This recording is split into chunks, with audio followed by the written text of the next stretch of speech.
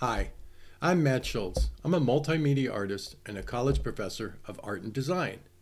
I posted another tutorial to help people understand how they could get their Midjourney low-res images to print, and the response was outrageous. It was phenomenal. Thank you, everybody, for that. I got a lot of private messages, too, of people asking 100 ways to Sunday on how to do this or how to do that. And it seems that one of the general, more popular requests is how to correct the symmetry of eyes, or fix one eye or the other. Midjourney, we're on 4, but previous to that really did have some problems doing the eyes equally, right? Excuse me. Just as Midjourney has a terrible problem trying to understand fingers, which is weird because it seems like there would be a code that you would say if you have an appendage, it should end with no more or less than 5 units, right? So whatever. I find it amazing that I can put in elfin warrior woman with filigreed armor and it comes up with this image, but it still can't understand 5, right? So I'm putting this tutorial together to show you how to correct the eyes, right? That's when to start here. And I later will do something where we can deal with the hands. Hopefully by the time I have to do that tutorial, they'll have fixed it. Right? So here we go. Remember, we create our image in Midjourney, right? And if we go to image size and look at this, it's, again, remember these little squares were 14 by 14 by 72, another crappy low-res image, right? And then if I zoom in on this, right, I'm at 200, 300, 400% now. You can tell by the navigator window here, or at the bottom of the master window, it says 400%. I'm starting to see all the pixels, right? So it's very aliased. The problem I have is that these eyes aren't symmetrical, right? So the catch light in this one's wrong and like the eyelid's bent. And then this one has this dip at the bottom, which isn't aesthetically that pleasing, right? So if I want to correct this, I would not do it from this image. So what I would do is I would go to Gigapixel and we would put our image in there. As I showed you guys previously, we would let this render, right? And then we could make a decision. And don't forget, when we save this, we would want to save it as a TIFF, which I already did to expedite the workflow here. Here's the TIFF for that project. So I'm going to open it up in Photoshop. There it is. And again, because we're just looking at the preview window, now we're at 25%, right? So if I go look at the image size here, this is actually 20 inches by 20, and it's 300 dpi. So this is a high-res image. Look how crystal clear this is. Fantastic, right? So the irony is I thought the dip was bad and I liked her right eye. And now when I look at her right eye, the catch light, which it's like trying to emulate, is kind of up on this lid and it just doesn't look good, right? So in a weird way, I'm kind of more thinking I might duplicate the left eye. But I'll tell you what, as an exercise, so you guys can learn this, we'll do both techniques, okay? One of the first things that I do, Command plus zoom in, Command minus is zoom out.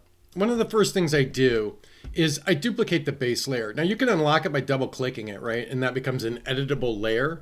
But what I want to make sure is I have a backup. So I Command Z, I'm going to go back and I'm just going to duplicate the base layer. And then this is my own made up like protocol, right? And what this does is it keeps me one step ahead in the fact that if I now use the clone stamp tool, which will permanently change the pixels in this layer, if I mess it up later, I can just throw the layer away and duplicate it again, as opposed to like starting the project over. Again, we have a history layer where you can go back, in your histories. But once I save this and then I close out and reopen it, I lose that history. And what I want to do is to be able to just always step one step back. Ideally, it's when you're dealing with a client, right? You're showing them something like, oh, I don't like that thing. And you maybe did like it. You don't want it to be permanent. You want to just step back one thing, one layer, and then change it as fast as possible. All these little shortcuts that I use and like kind of protocol things add up to like so many seconds that at the end of the year, I get like a huge vacation, right? So here we go. We're going to zoom in on her eye and using the clone stamp tool, shortcut S, it's right here. We're going to open up the window and get the clone source panel here. And here it is, right? So if I use my space bar to move this over, give us a little breathing room from that panel, and I hold Option here, that's the brush size. So basically what's happening is it's going to take a clone of this brush size and then I'm going to hold Option, and that's the target. And then I click, hold my main primary button on the mouse. I want to deliver it to that point. But what you can see is that the angle is still the same as the previous eyelid, and I need it to turn. And one of the cool things is I can come up here and do that. So I'm going to guess that to be about 30, right? And then we're going to come back and click hold here and just show you how it does it, and then that's going to deliver it onto that spot. So for me, that works pretty good. Let's try it again. I'm going to come off of this little black area. There it is. Zoom out. I got rid of what was like kind of a poorly placed catch light, right? And I think that looks a lot better. Now, the interesting thing is I still don't like this eye because it lacks a lot of that reflectivity that this one has. So ideally what I might do is switch, what I'm going to do here is I'm not going to duplicate her right eye. I want to do the left. So let's figure that, and I'll show you a different technique. Here, we're going to go up to Liquify. And this has some really cool features. One of them is that I can select the face, and when I mouse over it, there's where the eyes are. You can move these around, right? And then it shows you the outline of the face. It does a pretty good job, the algorithm of detecting this face and outlining it. And what's really neat about this is, again, for portrait photography, we could do things. I'll show you kind of an extreme version of this. For instance, like if I want to do her jawline, I can adjust her face, right? Or we can do the chin, right? So this is pretty neat because you can do some seriously wonderful augmentations. Now this eye looks bigger than this eye. So what I want to do is kind of like shrink it down, and I'll go the other direction to exaggerate it. See, there's larger or smaller. So I can shrink this down. And I think that looks pretty good, right? But it still has that funny little dip on the bottom. So what I'm going to do is I'm going to go up to like what is like the finger smudge tool. And again, I have a up and down bracket brush size. So I'm going to make this real small. I just want to capture, oddly enough, that little teeny dip. There we go. I just want to, that's it, right? But it makes a big difference because it got rid of its nice fluid eyelid there. And we hit OK, and there you saw it happen in real time, and this is permanently on that layer now. Now what I would do is take the lasso tool, shortcut L, right? And I'm going to select out this little, this area. Let go, that's the marching ant trail, which is a selection, right? And then I could Command C, copy it, Command Shift V, paste in place. V is then the shortcut for move. If I hold Shift, it'll keep it in alignment, which is nice and convenient. And then what we're going to do is we're going to transform this.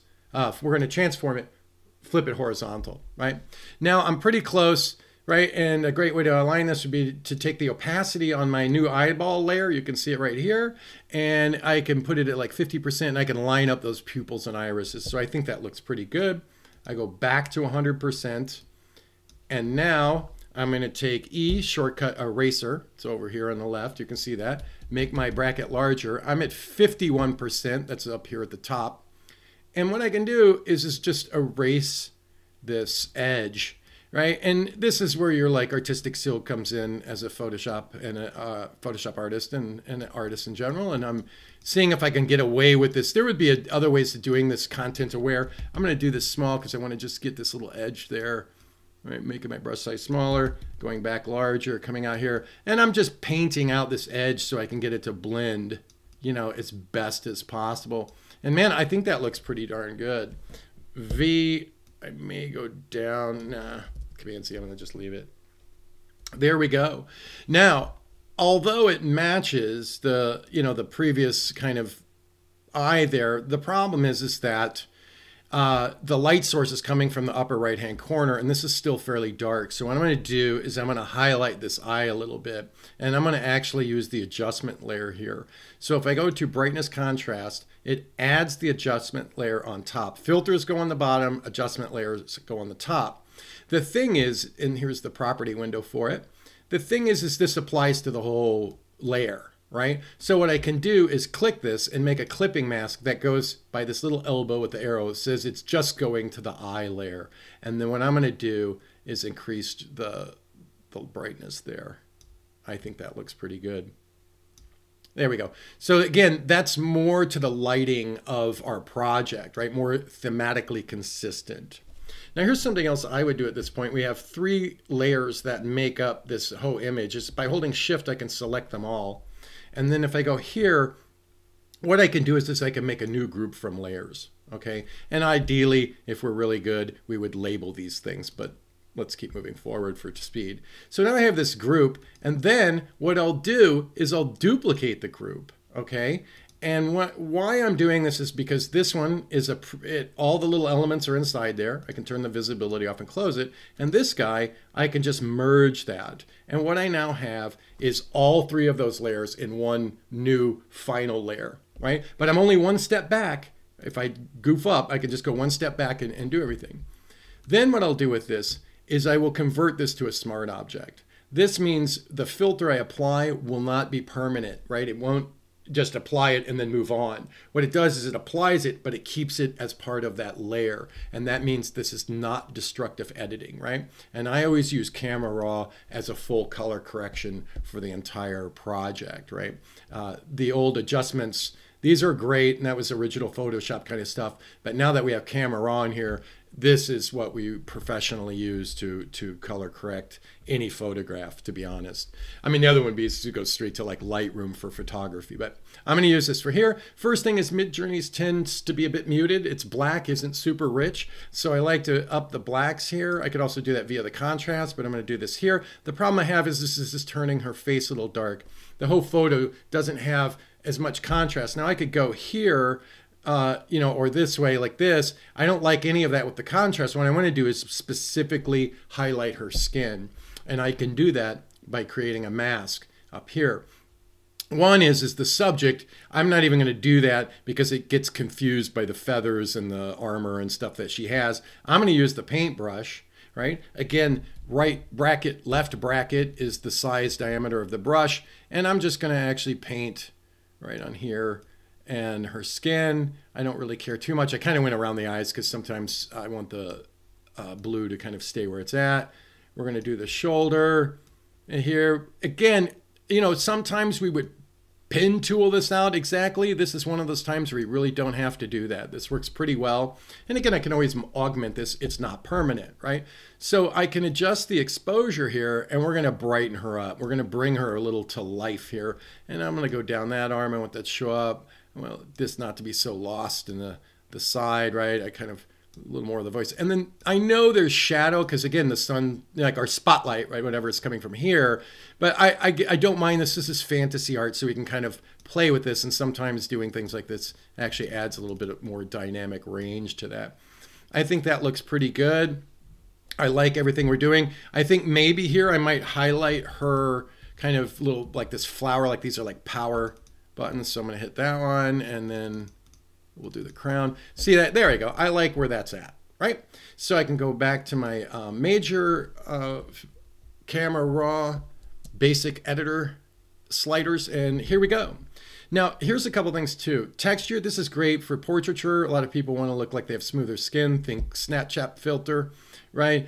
We can go that way. So this would be like more painterly, you know what I mean? Or if I go this way, it becomes almost more graphic novel, right? So again, we can play with these different sliders in different ways. The texture too, like this is really boosting it for this kind of fantasy stuff. We can do that. Sometimes what I'll do is I'll smooth this here, and then oddly enough, I'll come back to the sharpen and sharpen it there. Because what we don't want it to do is be out of focus, but we do want to soften it, but still be crisp, right? And so when we're dealing with Photoshop, a lot of what we're doing is this battle, right? Of like this way, that way, you know, this way, that way. So anyway, I think this looks pretty good. And I hit OK and watch what happens. We'll see it change in real time here when Camera Raw does its algorithm. There it is. Command zeros fit to screen. And you can see that this filter then is applied to the bottom. When I save this project, okay, as a Photoshop project doc, and then I open it back up, this will always be here. And these slider points will be remembered. Okay, so again, say 6 months from now, whatever, year, I open this back up, right, here they are. They will retain where these are. I could say, you know what, I think I did a little too much blowout on her face, right? I'm losing texture, so I'm gonna do the highlights, and I'm gonna pull the highlights back because I increased the exposure, but I want to retain detail. I don't want it to look blown out. And I could also go like the other way, like there it is blown out. You can see that. That's terrible. So again, I can make these adjustments as needed, right? And when I save this again, then it'll retain that new parameters. So this is what's great about doing Photoshop in this work. And this is kind of where it becomes more, you know, of your artist photography skills being used here. So there you go. Then what we would do is we would save this as, right? And I would no longer save this as a TIFF. I would go to Photoshop. The reason is there's zero compression. So I don't want to keep resaving this as like a JPEG or something, because every time I resave it, it's recompressing it. And we don't want to do that. We want to save it as a master Photoshop doc. Also, there's layers issues. Some things will get rid of layers. We want to save this as a master Photoshop doc. Here it is, right? And that's cool. And then with those printing companies I was showing you in the previous tutorial, a lot of times they can't use Photoshops. Some can do TIFFs. Most all of them do JPEG, right? And so here we go. And I'm going to use the old school save for web version of this. It's going to take a second to load up the window, because remember, this is a 300 DPI, you know, 30-inch document. So here it is, right? And we would obviously, because this is like a photo, a painting, right? We're going to save it as a JPEG, and we would always want to save it maximum on 100% quality, right? Because these are only, you would only downsize those for like web or mobile. So we're going to save that on the desktop, and there we go. Now I have a JPEG, right? And so this is pretty great, because now I put all these in a folder, label it appropriately. Here's the original, right? That's from Discord, from Midjourney. Then we have the TIFF I made from Gigapixel, Topaz Gigapixel. Then the Photoshop master that I have, and the outputted one that I would send to the printer to have printed.